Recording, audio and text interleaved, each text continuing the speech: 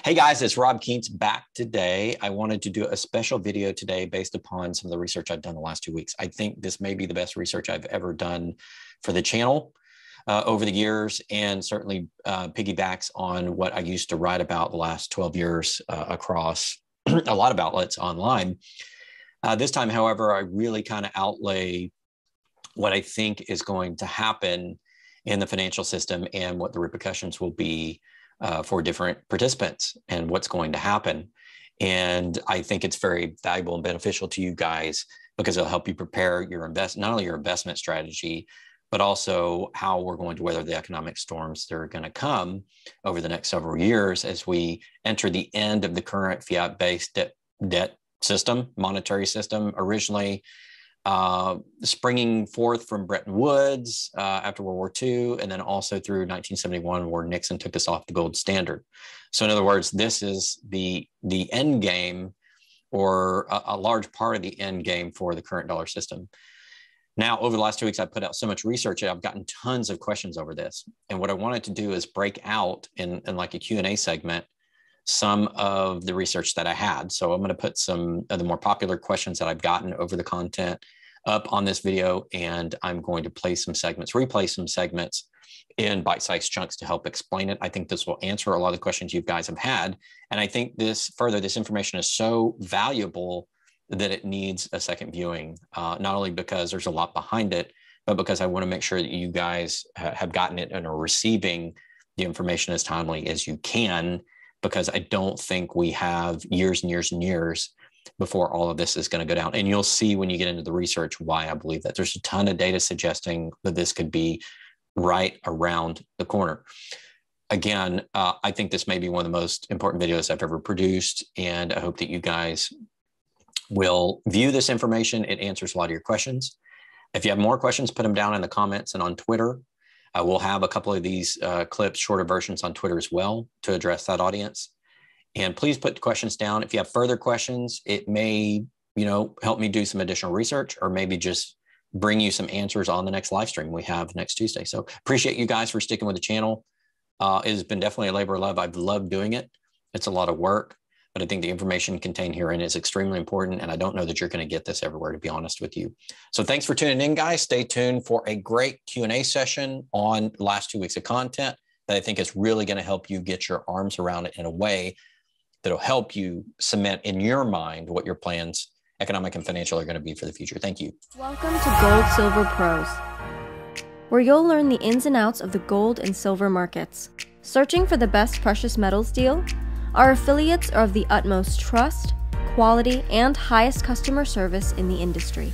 Shop with our trusted partner, �ヲ𝙃. Access special deals on silver, gold, and platinum through our website, or call 307-264-9441.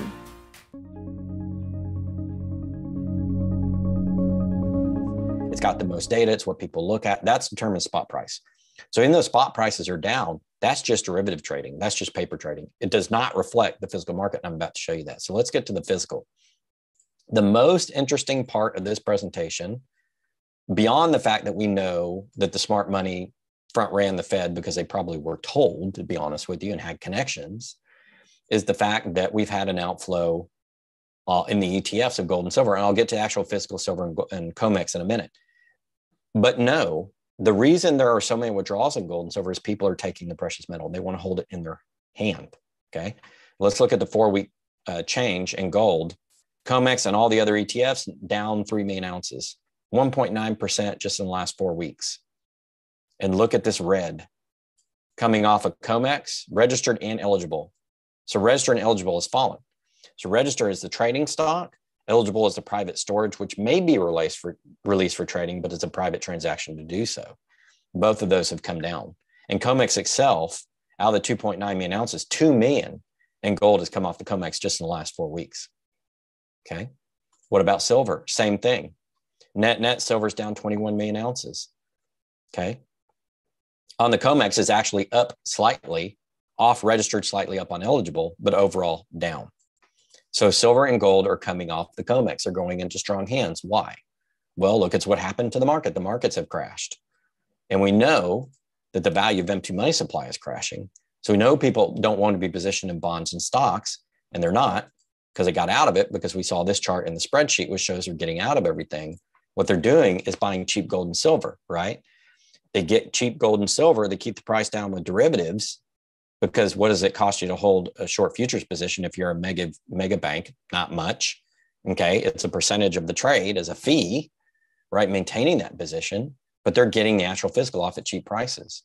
Here's the warehouse gold stocks. You see the downtrending line since 2020. Since the pandemic, gold's come off the COMEX, the total stockpile. What's happened to silver? It's come off the COMEX. Even more silver has come off the COMEX since silver squeeze than gold has come off in the same time frame.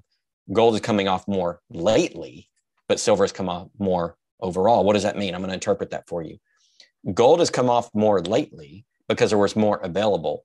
And so you had more time to get your gold off at cheap prices. Silver, there's less available as a percentage of worldwide output, and because it's used industrial and less is available in investment form every year. So the people went for silver first. That's why they pulled the silver first. That's why the silver reduction is much sharper than the gold reduction. But you're seeing them come to gold. And what did I say a few weeks ago? I said, silver's coming off the COMEX. Watch for gold coming off the COMEX. That signals the exit of the big hands from the derivatives market in gold, silver. Now it's going to be a slow exit, but they're going to get out. Okay. Why are they getting out? They want to get their gold and silver. They're preparing for what? The big crash. Okay. And remember when I said gold wasn't flowing off the COMEX as much as silver, but it started to. Look at this sharp little downtrend. They've started to go get the gold and the silver. How are they keeping the prices cheap while they do this, ladies and gentlemen? Well, if you look at the volume and OI of gold, you can see in the last few days, the volume's been up and it's been to the short side. How do we know? We click on settlements on this CME gold data, which is presented on cmegroup.com under the gold tab. And we can see reduction in price. The dominant month right now is August of 2022. We know because it has the most open interest of 387,697 contracts. And they settled at a price, an average price of 1763. Okay, this is today's numbers. We go back to the last trading day on Friday. Remember, Monday was July 4th. It was a holiday. The last trading day, there was heavy interest, 397,000, and they closed at 1801. Okay, that's dragging the price down. And again, these are derivative or paper trades. This is not physical. This is not physical. I'll show you physical in a minute. Here's Thursday's data. Well, it closed at 1807. So you can see the stair step down in gold. Well, how do I know this is all derivatives? Because it's the open interest on the COMEX, which is a paper contract. But if you look at the actual deliveries in gold, 425 here, not very many. This is on Friday's data. Let's go to Thursday. Thursday had 343, not very many. Wednesday had 136.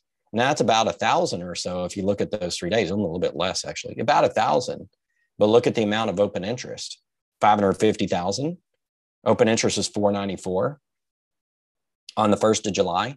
So out of 494,000 trades, only about 1,000 actually settle in physical. That's why we say the spot price is determined by paper. 99.9% of its paper trading has nothing to do with the physical market. But what they can do is by going short, they can keep the price down and they can take the physical off. How are they taking the physical off? They're taking it off the warehouses here and here. Same thing in silver. Open interest spikes up a little bit here. What are the settlements?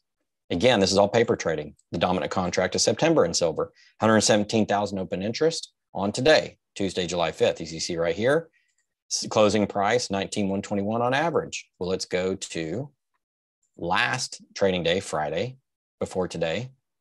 Again, dominant contract September, 116,000 open interest, closed at 1966. Okay, we go back up to Thursday. Same thing, 114,000, closed down, negative 3.86 at 23.5. So it's been falling on the paper trades. Okay, down 68 cents on Friday, down 54 cents from previous close. So what they do is they dump a bunch of paper on the derivative market, bring the price down. That's why gold and silver are trading down today. It's just paper trading to the short side.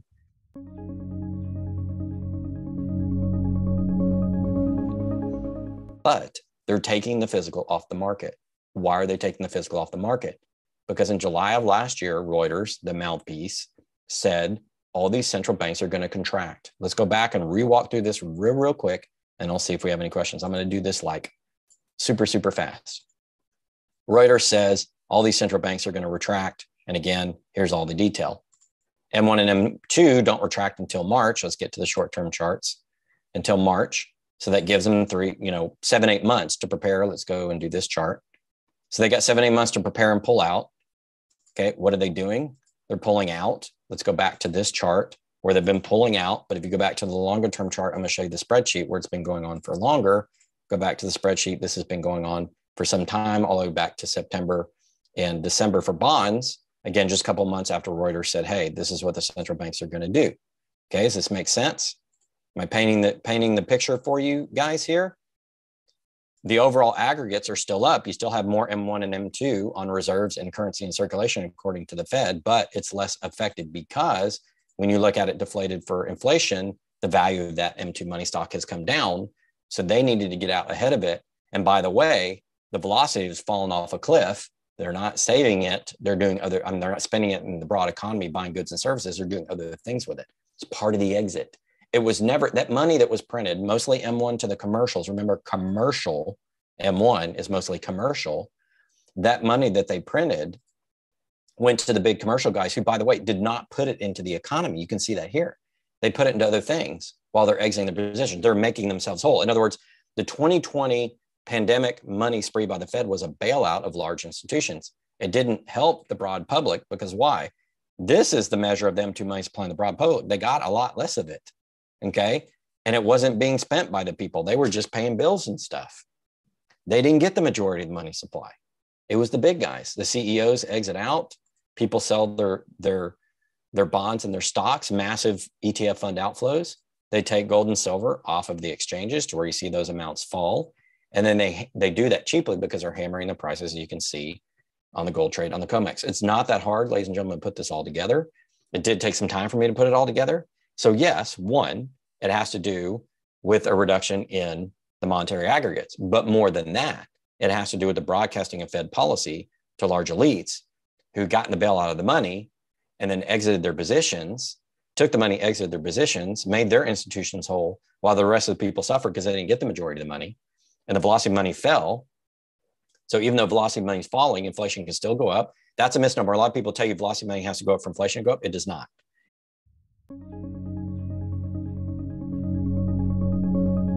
More current, so you know you have the current definition.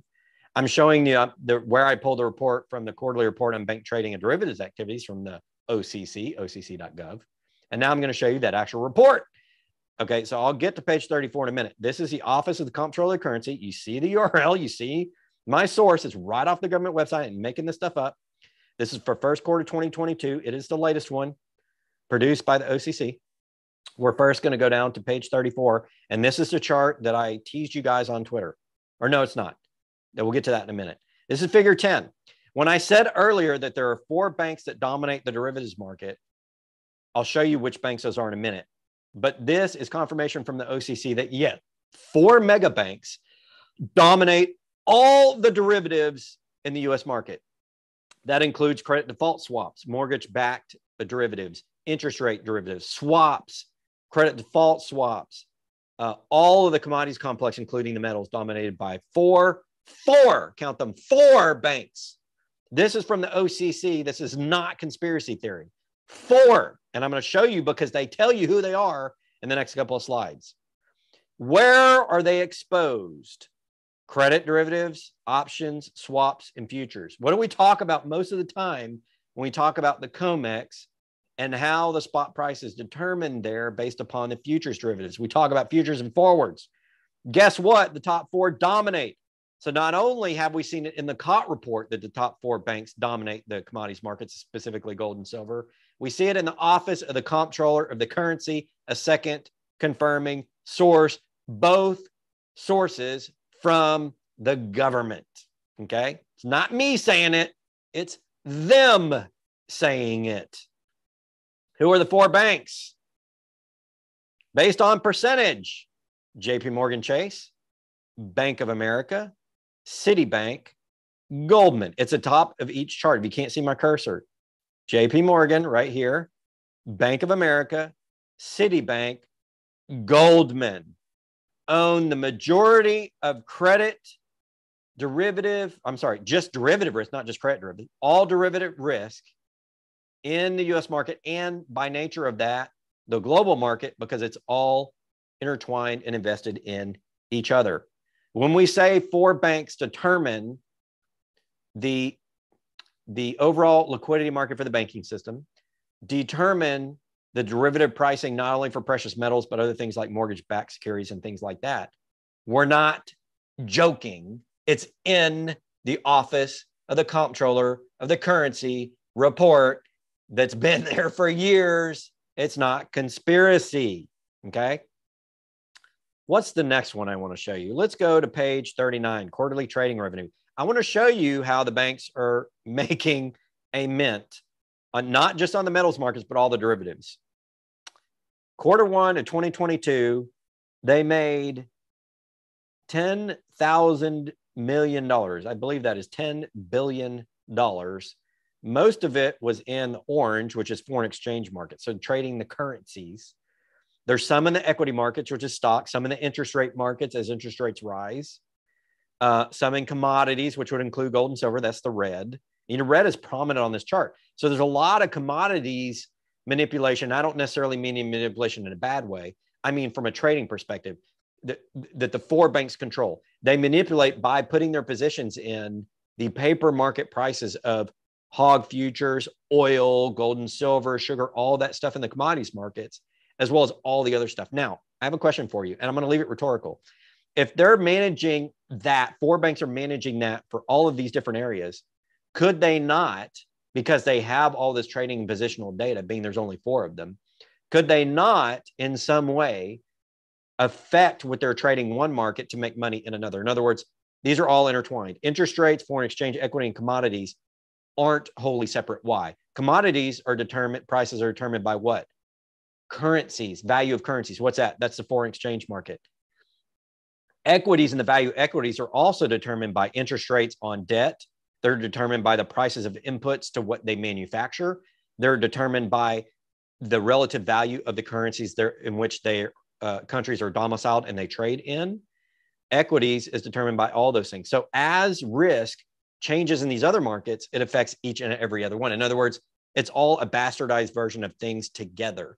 So you cannot say commodity risk is only commodity risk, equity risk is only equity risk. No. There are companies that use commodities that happen to be equities, that happen to trade in foreign currencies, that happen to be exposed to interest rate risk. That's why they're all intertwined. And that, ladies and gentlemen, is how four banks control all of these markets. See, it's in a chart from the Office of the Comptroller of the Currency. All these astounding observations that you get, and you just read the public information straight from the government. They're telling you how they move the markets. This is fucking how. It's with the derivatives. Because why? This is what sets the pricing. This is a pricing chart. And this tells you how four banks dominate the entire fucking derivative complex. It's not just the metals, ladies and gentlemen. It's all of it. All of it dominated by who? I'm being very dramatic here on purpose. Dominated by JP Morgan Chase, Bank of America, Citibank, and Goldman Sachs. Oh my goodness, it's not conspiracy theory. It's on the OCC report. Can you believe it? Let's go to figure 18. Here's where you get the precious metals. Blah, blah, blah. We're going to get through all this other stuff. Here's the one that sparked a bunch of interest on Twitter. What happened here? Can you see where one of these years, these are all years, one of these is not like the other? Which one would that be? Gee, it would be 2022, which would happen to be this year, which is not even over yet. And what is orange symbolic of? Well, according to the chart, precious metals. So the orange precious metal derivative exposures of those four big banks just went bonker nuts. Now, did it actually change? No. Why? Read this down here. Beginning January 1, 2022, this is the fine print, ladies and gentlemen. The largest banks, that would be the four that I just showed you, are required to calculate their derivative exposure amount for regulatory capital purposes using SACCR, standardized approach for CCR. Why did I show you CCR at the beginning? Because it explains to you why this is the money shot chart. I got to explain what it is before you understand the risk.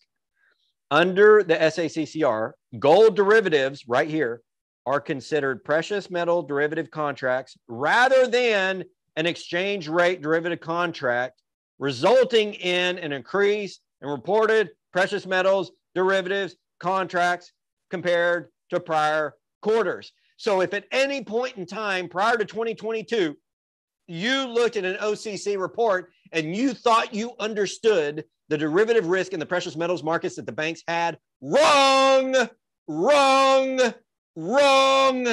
Any analyst who said they don't have a lot of risk in the precious metals market was full of shit, because these were hidden.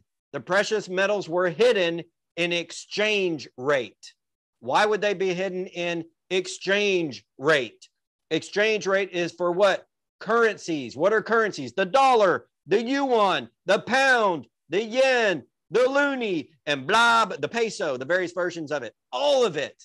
They were hiding gold and silver under the fucking foreign exchange currency risk so you didn't see it.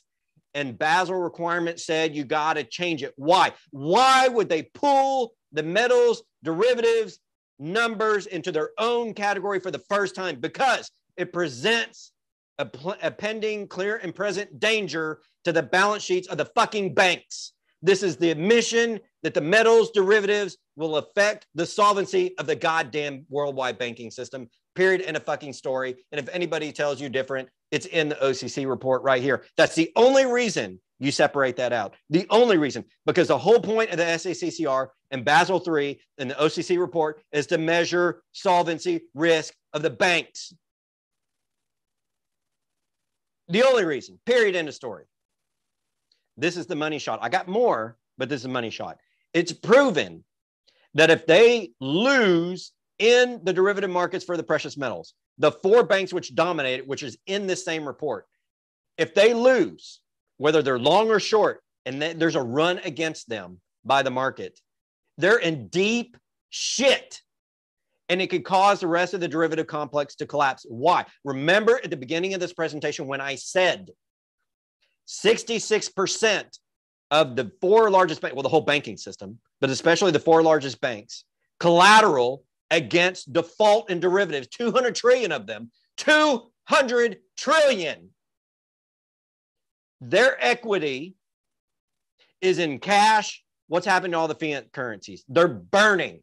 What's happened to all of the fiat currencies over the history of the world? They've all collapsed. What else? Bonds. What's happening in the bonds? Rising interest rates. Pressure on bonds. Okay. Too much debt. And other things like equities. What's happened to the equity markets? Every time the equity market loses a percent, it drops the derivative coverage by the banks by an equal amount of the equity derivatives that they hold. You understand now? As the markets begin to turn over and collapse and we head into the next recession, it affects the solvency of a $200 trillion worldwide derivative market that could blow the fuck up and take the banking system down with it. And cause the detonation of the Western precious metals derivative markets, in which you would then see gold and silver explode for a bunch of different reasons. One, because the derivative markets don't determine anymore, it becomes more to a physically traded market, and whoever wants to sell it at whatever price they want to, and not the speculators and the hedge funds and the bullion banks who have been massively shorting it. And we showed on the commitment shares report from the CFTC, I don't know, 100 times over the last 2 years.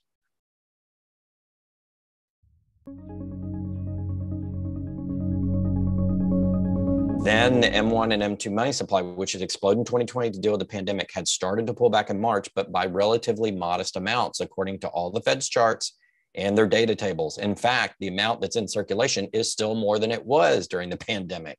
Okay. So even though there's a contraction, the total top line numbers in M1 and M2, as we see here, the amount in circulation is still above where it was. So that doesn't explain the market pullback that actually started before March when M1 and M2 began retracting. I did want to show this neat little chart. According to the Fed, when you take M2 over M1 in a ratio format, you can see that the amount of M2 to the amount of M1 had fallen, meaning M1 had been expanded by more than M2, right? So if you have one number over the top of the other and that ratio falls, that means the number on the bottom got bigger faster. So go back to M1. If we look at a chart which will include 2020 in it, you can see that there was basically a fourfold increase in M1. And if you look at M2, there was essentially not a fourfold increase. It went up from about almost 16 trillion to about 22. It's about 6 over 16, which reduces down to 3 over 8, about 3/8. So definitely this one multiplied by a factor of 4x. This one went up by about 3/8. So M2 went up less than M1.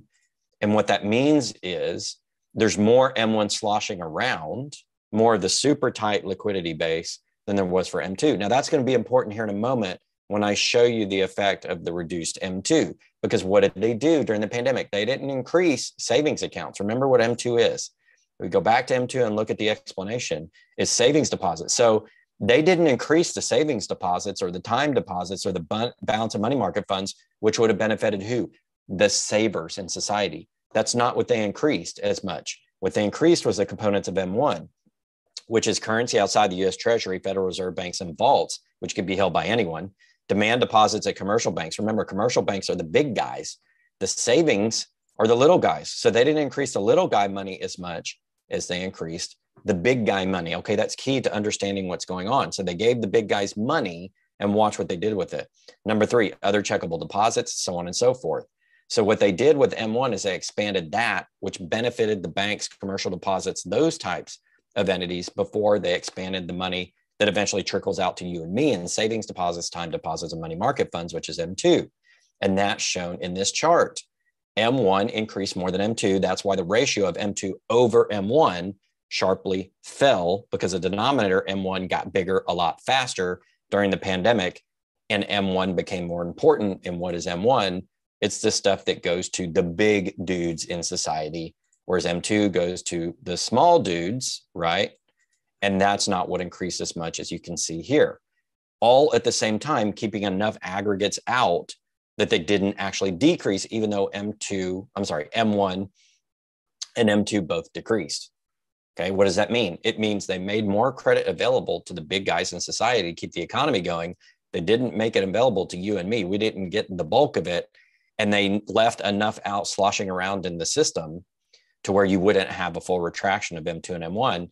And since March, there has been a small retraction. We know why. The Fed said they're going to tighten, and that has caused the markets to crash. But again, the amount that they tightened, if you look at this table, there's still money sloshing around. The amount they tightened is relatively modest considering how much it had increased, right? Relatively modest considering how much it increased. A little slight downtick, but look at how much it went up. So to me, that's not the explanation that in March, they started retracting the money supply, even though the amount out in circulation is still more than it was 2 years ago since the pandemic, that has caused the big pullback and the big issue with bonds and stocks and in Bitcoin and the rest of the cryptos. I don't think it has.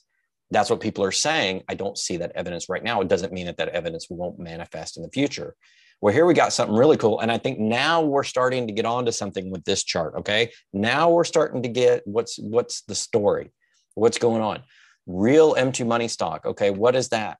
That is essentially the M2 money stock. So it's this chart right here, M2 money, which includes, remember, saving deposit, time deposit, money market funds, plus all the commercial accounts that are considered with M1, okay, divided by the CPI or deflated by the CPI. So this is inflation adjusted. So when you look at the M2 money stock, you've seen a downturn. And if we go on a short-term chart, a 1-year chart, this is a much steeper line. So the real M2 money stock, when inflation adjusted, is going down much further on a 1-year chart. So this is the 1-year chart on M2 money supply, which just started retracting in March and by a modest amount. But if you look at it when adjusted for inflation, it's gone down by a lot more. So that means that even though the M2 money that was circulating around is still much greater than it was during the pandemic, the value of that money, because of the money they printed, is now starting to reduce. In other words, the Fed has now reached the Maginot Line, or the point of no return, or the breaking point, if you will.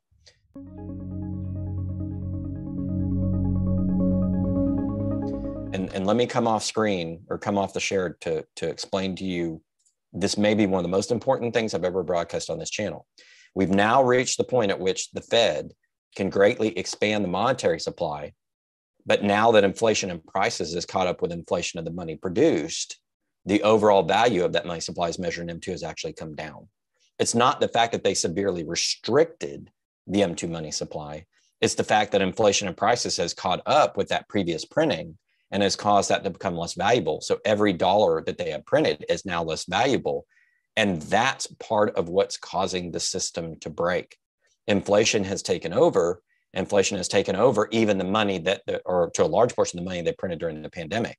And it's not the fact that the central bank has retracted M1 and M2 money supply, because you can see in the aggregates, they're still flush. It's that inflation has eaten the value of it.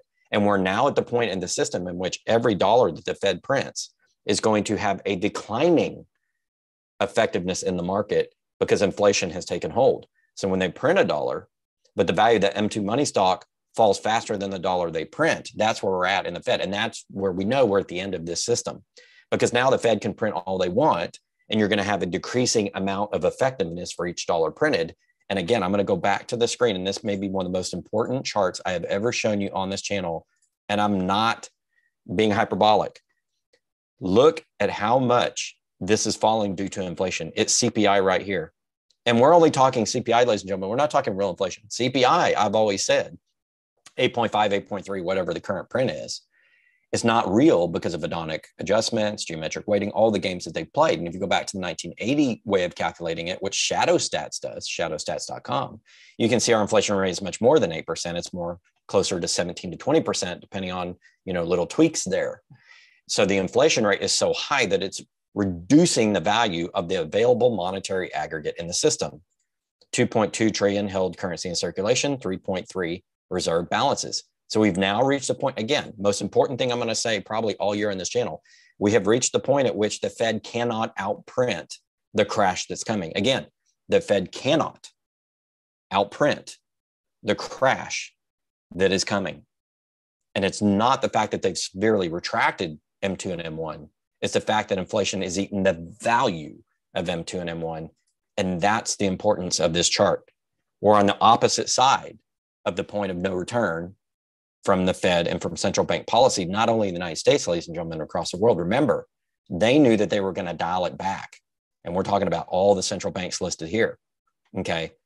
It's not only happening in the United States, it's happening around the world. Inflation's raging around the world. And now all the central banks have flaccid, limp, and effective crap policy no matter what they do. Because if they print now, each dollar will have less and less effect until it has a negative effect, because it'll create more price inflation. And they can't retract because they're doing that now. And look at what's happening to the market. It's a very modest contraction in terms of interest rates and the way that the market is reacting.